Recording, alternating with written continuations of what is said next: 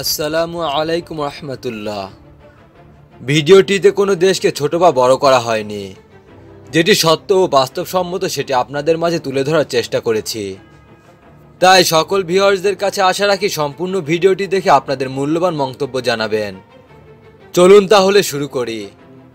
সামাজিক যোগাযোগ মাধ্যমে গুঞ্জন উঠেছে বাংলাদেশ পাকিস্তানে JF-17 থান্ডার যুদ্ধবিমান ক্রয় করতে চায়। দুই একদিন আগে এক সমরবিদ বলেছে যে বাংলাদেশ নাকি JF-17 থান্ডার ব্লক 3 কিনতে পারে। যাই হোক, এ নিয়ে আর কথা বাড়াতে চাই না, কিন্তু তাদের দাবি JF-17 থান্ডার নাকি রাফালকে মারাত্মক কাউন্টার দিতে পারবে। যে কোনো যুদ্ধবিমানের কার্যক্ষমতা প্রমাণ হয় যুদ্ধক্ষেত্রে, আর ইন সার্ভিসের সাথে আপকামিংয়ের তুলনা করা ঠিক না। তবুও আপনাদের জানানোর জন্য এই নিয়ে ভিডিওটি করছি। যাই হোক, আজকে আমি এই বিষয়টাই তুলে ধরবো যে আপকামিং JF-17 ব্লক 3 রাফালকে আদৌ কাউন্টার করতে পারবে কিনা। রাফাল সম্পর্কে সকলের কম বেশি অলরেডি জানা আছে, তাই আর দিলাম না। তবে আজকে JF-17 ব্লক 3 এর বৈশিষ্ট্য ও তার যুদ্ধ ক্ষমতা নিয়ে আলোচনা করব। প্রথমেই বলে রাখি, JF-17 ব্লক 3 হচ্ছে চতুর্থ প্রজন্মের লাইট কম্ব্যাট এয়ারক্রাফট বা LCA। JF-17 ব্লক 3-তে ডিজাইনে তেমন কোনো বড় ধরনের চেঞ্জ থাকবে না, এর চেঞ্জ থাকবে ইলেকট্রনিক এবং ওয়েপন্সে। আসুন আগে জেনে নেই কি কি অস্ত্র থাকবে যুদ্ধ বিমানে। প্রথমে থাকবে Chinese beyond the visual range missile PL-15, যা কিনা পাকিস্তান মিটিওরের কাউন্টারের জন্য নিচ্ছে। চাইনিজ এই BVRM রাশিয়ান R-27 এর থেকে ভালো, কিন্তু মিটিওরের বিরুদ্ধে কেমন করবে এটা জানা নেই। এরপর রাফালের স্কার্ফ মিসাইলের কাউন্টার হিসেবে পাকিস্তান রাত বা সোম মিসাইল ব্যবহার করতে পারে। তবে নিশ্চিত কিছু বলা যাচ্ছে না টার্কি তাদের এই মিসাইল দিবে কিনা। আর সর্বশেষ এন্টিশিপ রুলের জন্য থাকতে পারে CM-802 এবং AKG-400। অস্ত্র মোটামুটি ভালোই আছে, কিন্তু বর্তমানে অস্ত্রের থেকে বেশি ম্যাটার করে রাডার ও অন্যান্য ইলেকট্রনিক ডিভাইস সমূহ। পাকিস্তানের JF-17 ব্লক 3 এর রাডার হিসাবে থাকবে LKF-601 AESA রাডার। এই রাডার নাকি ইসরায়েলের এলটা ELM-2052 AESA রাডারের আনলাইসেন্স কপি বলে ধারণা করা হচ্ছে। তবে চাইনিজরা এটিকে খুব ভালোভাবে কপি করতে পারেনি। যদি এই রাডারের শক্তির কথা বলি, তাহলে বলতেই হয় যে এটি একটি এয়ার কুলিং রাডার, অর্থাৎ বায়ু প্রবাহের মাধ্যমে এটিকে ঠান্ডা করা হয়।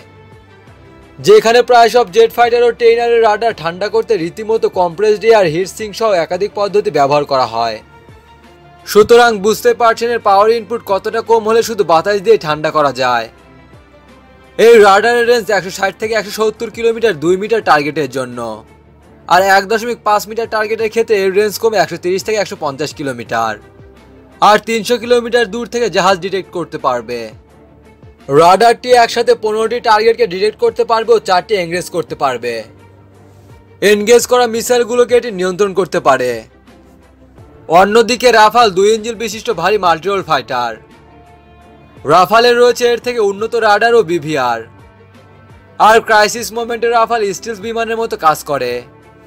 তাই আর যাই হোক, JF-17 ব্লক 3 দিয়ে রাফালকে কাউন্টার করা প্রায় অসম্ভব। তবে উইথিন ভিজুয়াল রেঞ্জ অর্থাৎ WVR এ মোকাবেলা হলে রাফালকে পরাজিত করার 20% চান্স থাকে। রাফালকে পুরোপুরি কাউন্টার দিতে পারে এমন 4টি চতুর্থ প্রজন্মের বিমান আছে: American F-15, Swedish Gripen, European typhoon, এছাড়া WVR এর রাশিয়ান Su-35। তবে JF-17 ব্লক 3 বিমান দিয়ে ভারতের MiG-21, MiG-27, Jaguar, Miraj, Tejas এগুলোকে খুব সহজেই কাউন্টার করা যাবে। কিছু ক্ষেত্রে MiG-29কেও কাউন্টার করা যেতে পারে, তবে Su-30 আর রাফালের হাতের নাগালের বাইরে। মূলত JF-17 এর মতো LCA ইন্টারসেপ্টর অথবা গ্রাউন্ড অ্যাটাকের জন্য ব্যবহার করা হয়। এই ধরনের যুদ্ধ বিমান মাল্টিরোল ফাইটার বা ফ্রন্টলাইন বিমান হিসাবে খুব একটা ভালো না। সো ভিউয়ার্স, এখন আপনারাই বলুন বাংলাদেশের জন্য JF-17 ব্লক 3 কতটা উপযোগী ও সক্ষম, অবশ্যই কমেন্টে জানিয়ে যাবেন। ভিডিওটি বেশি বেশি লাইক ও শেয়ার করে অন্যদেরকে জানার সুযোগ করে দিন। ভালো থাকবেন, সুস্থ থাকবেন, আল্লাহ হাফেজ।